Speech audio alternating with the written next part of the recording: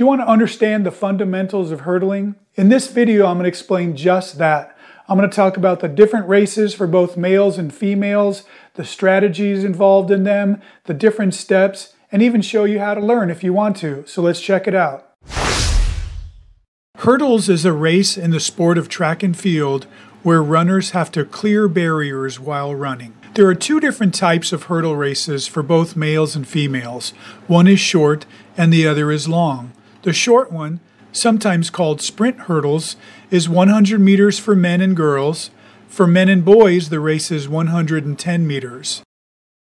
The long hurdle races, sometimes called distance hurdles, is 400 meters for men and women.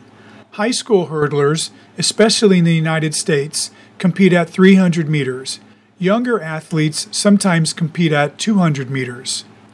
In most cases, there are 10 hurdles in a race.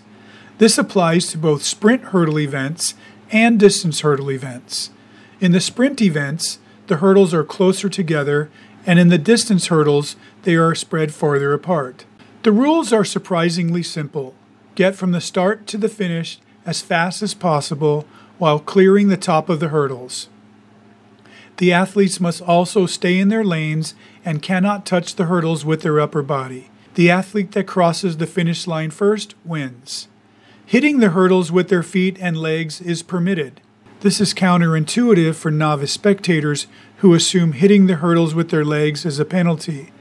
It is permitted because the action is self-penalizing, meaning it slows the runner down naturally, therefore there's no reason to penalize them further. In order to be successful at hurdling, the best strategy is to run as fast as you can and stay low over the hurdle so you can keep your speed. Many beginning hurdlers make the mistake of jumping too high over the hurdle. This action causes the athlete to slow down and it takes too much energy.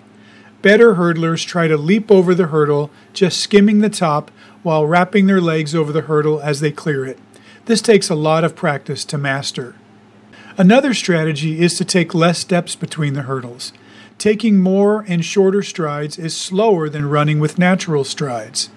On the other hand, taking slower, stretched out steps is also slow.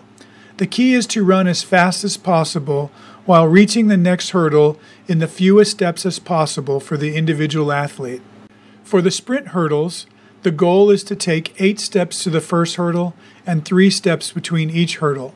Steps to the distance hurdle vary greatly between boys and girls, men and women, and the length of the race. Younger athletes generally do and should take more steps until they mature physically and take the recommended steps comfortably. The best way to learn to hurdle is take time to learn the proper techniques of hurdling and then start with short hurdles that are spaced at a distance that is comfortable for you. Over time, and as you gain confidence and proficiency, you can gradually increase the distance and the height of the hurdles. I hope this video helped you. If you want to learn more about how you can start hurdling, you can check out my Hurdling 101. You can see that in the notes below, and you can go to my website at acemethodcoaching.com.